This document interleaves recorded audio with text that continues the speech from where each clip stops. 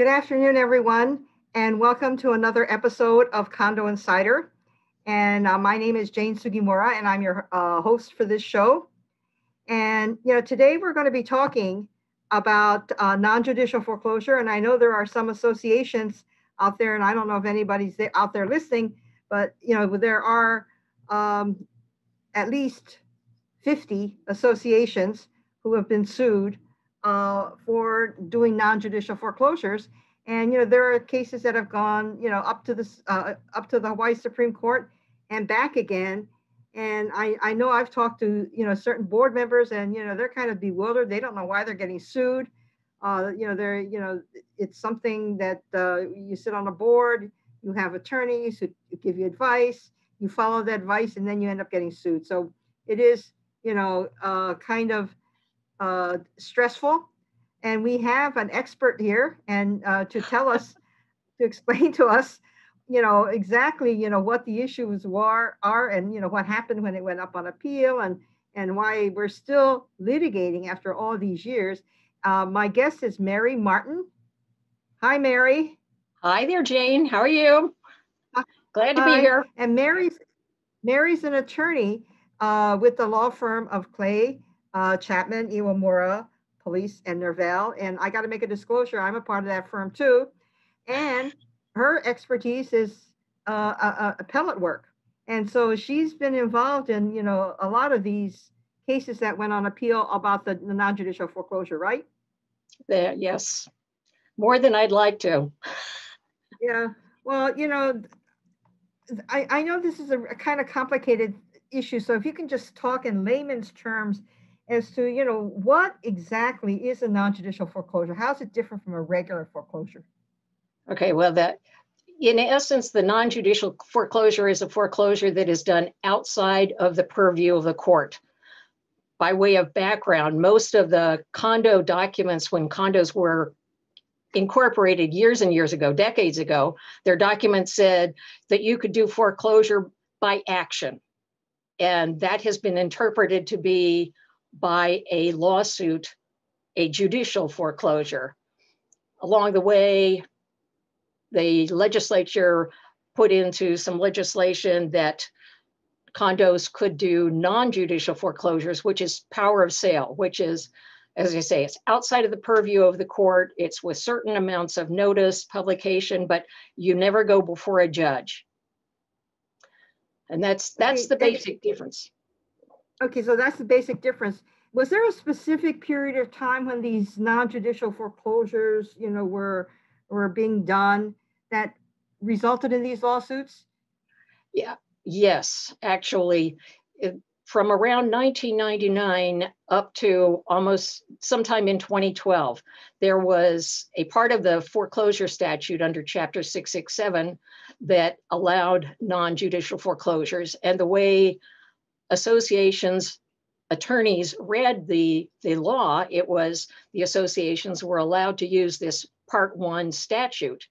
And I don't think it was used a whole lot because people weren't going into default a whole lot in the early 2000s. But when we hit the whole real estate problems around 2008, people started going in default, and associations were caught in the fact that banks weren't doing their foreclosures and they were running behind. So they started using this Part 1 thing, which does not have a whole lot of security behind it, but it was way easier than the alternative, which was basically unusable because it required the debtor to agree to it, essentially.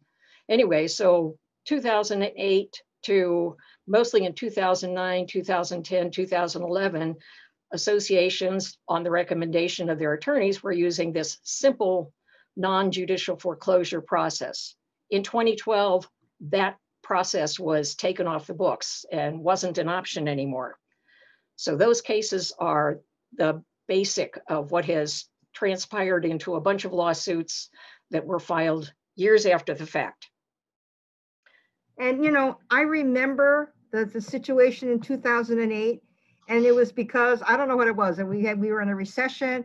There were all these foreclosures, and there was one foreclosure judge, and you couldn't get a hearing.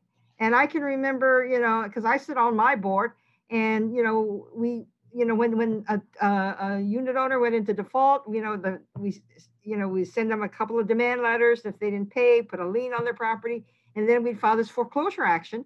Except it used to take us 6 to 8 months to get a summary judgment motion heard before we could even, get a commissioner to sell the property. And then we had to wait another 6 or 8 months after the property was sold to get it confirmed. And, it was taking like, at least 2 years to get a simple foreclosure that before used to take us months, maybe 6 months. Now it was into 2 years. And I mean, this was creating a terrible problem, for condominiums. And I can remember 2 condominiums in Maui that I heard about. I mean, because in Maui and Kihei, you have a lot of investor owners. People were Right. walking away from their condos, right? Yes. And so if you have 80% of your unit owners who are investor owners who walk away from their units, you have a cash flow problem. You can't pay your bills, right? Yep. And so that's the situation where, where it was like, well, if we can't do judicial foreclosure, then, the only way we can go and collect our money is through this non-judicial foreclosure business. And that's why I think a lot of us did that. And I can remember the frustration. You have people not paying their maintenance fees, and we can't sue them in court because there's, no judges or they were just this backlog, and it was just so frustrating. Yeah, and part of that whole equation was the fact that these people were not only defaulting on their maintenance fees, but they were also defaulting on their mortgages. And the banks were being caught up in having done some real bad things and shortcuts, and the Dodd-Frank Act came in, and that kind of held the banks up from enforcing the defaults on their mortgages, which exacerbated the situation for the condominiums. That's why the condos had to rely on, here's what we can do. Here's how we can get things going and, try and get something out of this unit, because the law only allowed condos to collect so much of the old debt. And if you just allowed it to linger, then you were stuck with this, as you said, huge amount behind. And that meant the rest of the association, the rest of the members had to shoulder that debt. Not a good deal. No. So what was it that happened? What was it that happened in these non-judicial foreclosures that happened in that window between, let's say, 1999 and 2012, when the law changed, that resulted in these associations getting sued? The triggering thing was the fact that the associations were using this very simple version of non-judicial foreclosures. There were 2 different parts to the foreclosure statute under 667. The first part was this very simple one that basically you gave notice and you had to publish, and there were certain things that had to be followed, but there wasn't a lot of control or oversight. And it kind of led to people saying, was this really fair? Whereas the other part of it had certain things that you could do, but it was much more egregious for the associations. And it was almost as if you went through a judicial process, and it just wasn't going to work. So the associations, through their attorneys, went through this part 1. A few years after the fact, somebody, and we're still not sure exactly who triggered it, but people started looking back at this and said, I don't think that was right. I don't think associations should have been able to do non-judicial foreclosures under that part 1 unless their bylaws specifically allowed them to do non-judicial or power of sale. Like I say, back when they were drafted, most of the bylaws said you could do foreclosure by action. And that by definition means in a court, the judicial process. So some attorneys got together and started looking back and seeing what cases were out there. And there were a couple piecemeal cases that have been up to the Hawaii Supreme Court, but a class action lawsuit was filed in federal court that triggered a whole lot of this stuff. Actually, I shouldn't say it was filed in, wait a minute, was that one filed in federal court? Yes, filed in federal court in late 2016. And eventually the court said, no, you can't do it as a class action. They severed the main parties apart because in those cases, the law firms were getting fired or sued as well. And the court said, you got different law firms, you got different condo associations, we're not going to let you go together, and eventually denied class certification across the board, after which all of these various people who were presumably wronged by having a wrongful non-judicial foreclosure completed against them filed lawsuits. Some of them as early as 2019 and 2020, all after the fact. And these are for non-judicial foreclosures that happened before 2012, right? Yes, absolutely. Some of them in 2010, some of them in 2011. Yes, all from way back when. And they relied on a statute of limitations presumption that they could file them that late because they didn't know until one of the key cases, the first one that came up, said, hey, there's a problem with these condo associations that use this Part 1 statute to foreclose. So they've now just discovered the fact that there was something wrong with that non-judicial foreclosure against them. And so these lawsuits are relying on that statute of limitations, plus a couple other pieces that have to go in, some of which is up on appeal or are being discussed at the US Supreme Court in other cases that have come up. You know, what statutes of limitations actually apply? And then so now we have more than 50 cases, as you mentioned, that have been filed by people who were non-judicially foreclosed under that Part 1, the simple version, way back in 2010, 2011. They have sued their associations for the wrongful foreclosure because they don't have, it's interesting, they're not suing the attorneys who brought it because under another recent case, that because the association is the one that have the contract with the debtors, it's the association they have the claim against. The attorneys are just acting on behalf of the association. So then what turns around is the associations have their own defenses and say, hey, wait a minute, we only did it because the attorney said we could do it. So now we're seeing attorneys get sued as a third party brought into these lawsuits. So it's the debtor suing the association, who then brings in the law firms as a third party defendant against these claims. Because these people are saying it was wrongful, I should get all my money back and I should get the value of my unit. And even if I owed money on it, there's myriad things that fix into it, because then you've got the issue of what happens if they also defaulted on a bank loan at the same time. I mean, I've seen one where there was a non-judicial foreclosure in 2011. The bank actually foreclosed in 2016. And in the end of 2019, the debtor, who didn't even answer the bank's foreclosure complaint, is now suing the association. It's like, wait a minute, let's all get on the same page and discuss this whole thing. That just doesn't seem right, because why should these people be awarded damages when they defaulted, when they didn't pay their maintenance fees? Because the association wouldn't have sued them to begin with if they had paid their maintenance fees. Well, there's a couple cases that went up to the Hawaii Supreme Court that specifically addressed whether these foreclosures under the Part 1 statute were valid or not.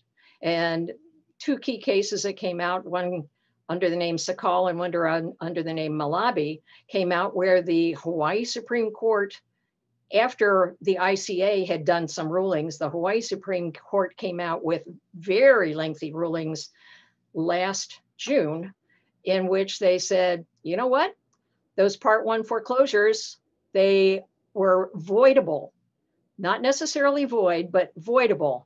And so that's what's triggered some of this stuff. And the Supreme Court, it was kind of interesting, because going back in history. What does it mean, voidable? That means that, it's not void. I mean, it's not invalid. It basically gives a variety of remedies. Void would generally mean the unit goes back to the debtor, and then maybe there's some monetary damages on the side.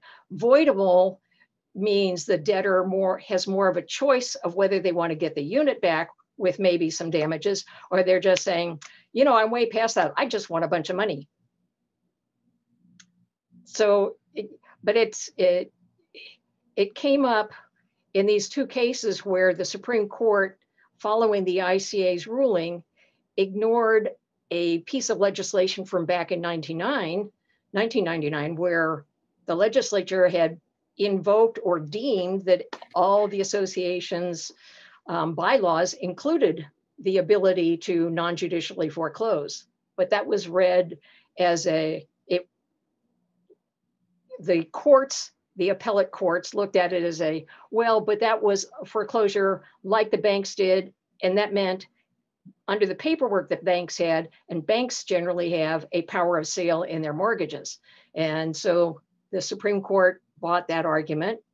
We were all surprised, but that's what they did, and said, hey, unless it's in the association's documents that they have the authority to do a non-judicial, also known as power of sale foreclosure, then they didn't have that authority. And therefore it was wrongful. So that's it's the court's decision to go that way. It was a surprise to a lot of condominiums, like the 50 or so that are being sued currently. I don't know if there's any others out there yet to be discovered, but there's, like I say, 50 or so condominium associations who are under the gun to try and figure out how to deal with this, and whether they have to settle or whether they're going to sue the attorneys, and whether the attorneys are going to be found liable. It gets rather convoluted. But you know, there was a bill. In fact, I testified before the legislature because I was there in 1999 when Ron Menor passed that legislation that said that associations, could do the power of sale foreclosure, that even if they didn't have it in their documents, it would be deemed to be in their docs, so that they could do the non-judicial foreclosure. And that was to address the situation we were facing in 2008 when during the recession, when we couldn't get the court hearings. And in what was it, in 2019 there was that statute, and we really went to the legislature, which they approved, and it basically said, back then, the 1999, we really meant it. I think that's what the whole gist of that 2019 law was. The legislature said, because they knew about all these appellate decisions that were being, and the gist of that law was to tell the Supreme Court, hey, we made a law back then, and we did this for the protection of the associations because they couldn't do regular judicial foreclosure, and so we did really mean that they could do it. But the Supreme Court seemed to disregard that legislation. Well, actually, they didn't totally disregard it, because in the Malabi case, that legislation passed while they were in the midst of dealing with their ultimate decision there, and they asked for that case to be briefed, or that act to be briefed, and they addressed it and said, well, we're not going to totally decide on constitutionality, but the way we interpret it, it doesn't go back and save the Part 1 foreclosures from back then. They said their reading of it, picking down to the little nitpicky that you're talking, I think, about Act 282, which became part of 514B, 146 and 146.5. Those, it says exactly what you said, but the way the Supreme Court looked at it, they said, well, but it's done in the context of Part 6, which was part of what was enacted in 2012. And so it doesn't save those wrongful foreclosures from way back then that were done under Part 1. That was what the Supreme Court said in the Malabi case. So it's still out there as a non-saving clause for those particular cases. Frustrating. It is very frustrating. And one of the issues on appeal was also the statute of limitations. Yes, and that's another interesting aspect, because the Hawaii Supreme Court hasn't specifically addressed what the statute of limitations is for bringing a wrongful non-judicial foreclosure or a wrongful foreclosure case. The Intermediate Court of Appeals, in a more recent case, Della Pena, addressed that, and they decided that the 6-year statute of limitations applied. So because Della Pena was filed in like 2016, or a lot of these cases were filed, initiated by the class action in 2016, that encompassed cases that went back into 2010 and 2011. But Della Pena, that's the intermediate court opinion, that was taken up to the Hawaii Supreme Court on cert. Oral arguments were held this past October, and the Supreme Court has not yet ruled on it. Now, I can't tell you what exactly issues the Supreme Court is addressing in that case, but that's the only place in the appellate rulings that says it's a 6-year statute of limitations for the wrongful foreclosure, to bring a wrongful foreclosure action. But then you're even dealing with, when did you discover it? When did that statute of limitations run? Did it start That's what I was going to say, because some of these foreclosures happen way past the 6 years. So how do you determine when does the 6 years start? Yeah, well, then you get into what we know as the discovery rule. When did I know or should have known that I was wrong? And the counsel that's representing most of these plaintiffs is saying, well, it wasn't till 2016 when it actually came from the federal court that said these were wrong. That was one of the seminal cases on the fact that Part 1 foreclosures were not valid because it wasn't in the bylaws and that you could do by power of sale or non-judicial foreclosure. So their claim is we didn't know until 2016. And if that's for true, then you add 6 years to 2016, and we haven't necessarily seen all the cases that might get filed yet.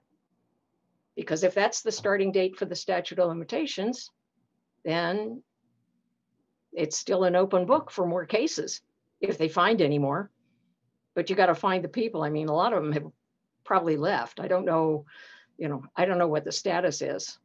I mean, there was some huge research to find all these people that might want to pursue a claim.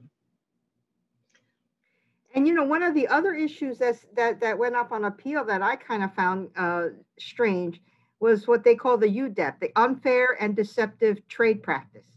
And it's like, but this is a real estate transaction. So, where does a UDEP claim come in?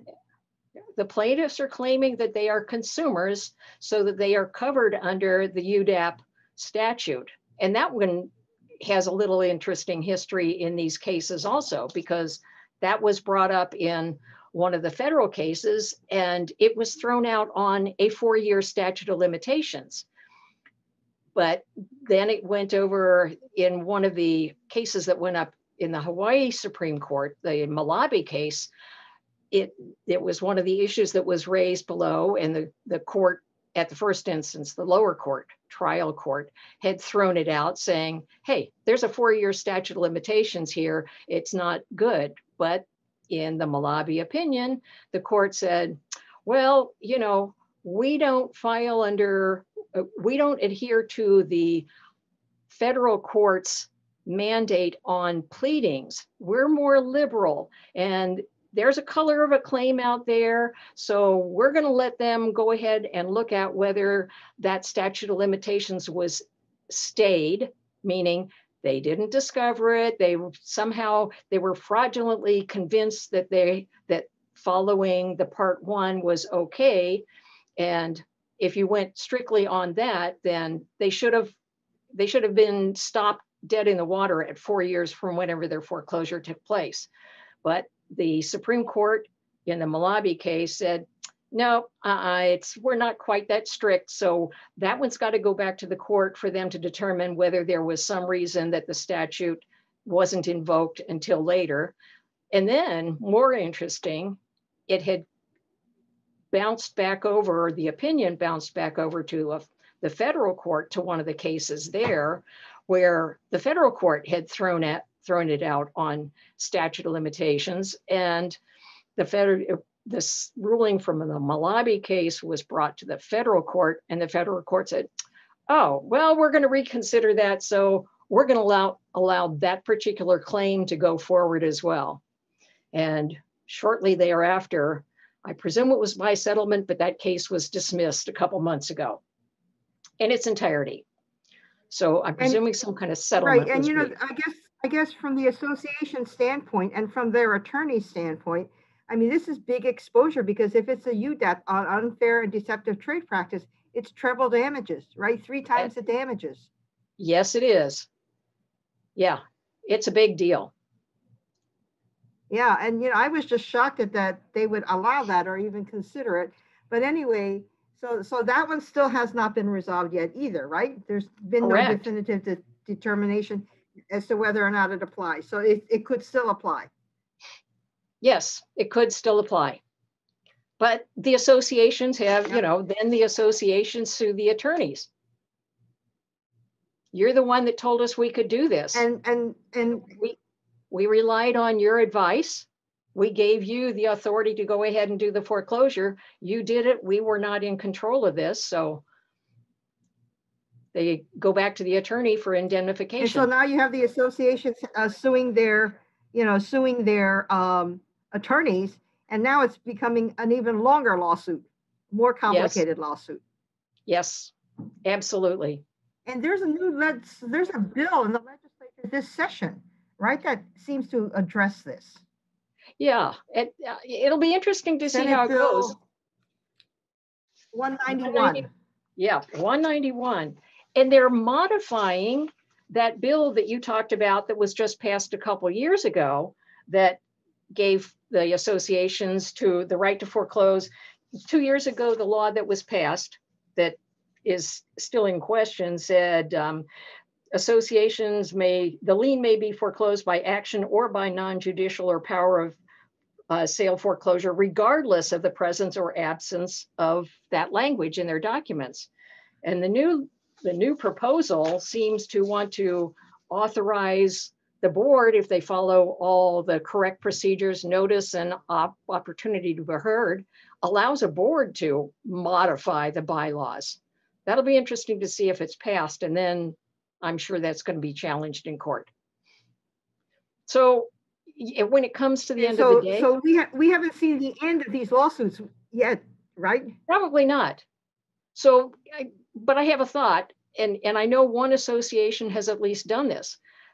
Associations have the right to correct or change or amend their own bylaws. Of course, it takes 2/3 majority of the owners to do it, but I know of at least one association that has gone through the time, effort, and trouble to actually adopt that power of sale, non-judicial foreclosure language into their bylaws with a 2/3 majority. And then they would avoid all of this controversy going forward. Yes, yes. But, you know, I'm on a board also, and I don't know if you have the same issue I do, but trying to get a 2/3 majority or a 2/3 representation at an annual meeting is tricky. And this association that I'm aware of, they didn't do it at a meeting. They did it by an ongoing solicitation of votes throughout a several month period until they had a deadline by which they had to do it, and they managed to get the votes in, and they did it. Yeah, not an easy task. You know, we've run out of time for today, but you know, someday when this is all over, then you need to come back and tell us exactly how the story ends, because right now there's so many loose ends that need to be resolved because there's been no definitive decision. And what's unfortunate is you've got about 50 condo associations out there just hanging, not knowing what the end is going to be or when that end is going to happen. Right? Yep, you're right. It is. We're a long way from the finish line. A real long way. Okay, well, so you know, someday you're going to have to come back and tell us, you know, and maybe give us a wrap up of how this happened, and you know some information or tips on how to avoid this in the future.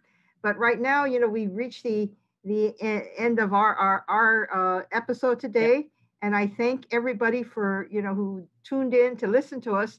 And, you should tune in next week.